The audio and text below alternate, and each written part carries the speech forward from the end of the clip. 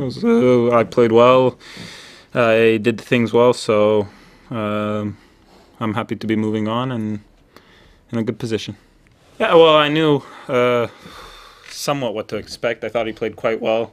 He never let me get a rhythm, even though I was trying to let him not let him get a rhythm.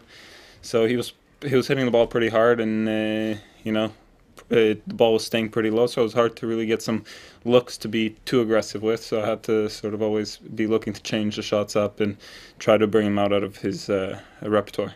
I don't know where I was averaging today, second serves, but it's about being around 110, and not letting the guy get a rhythm. And I can do that without really giving away any more free points than I would with doubles. So it's something that's only beneficial to me.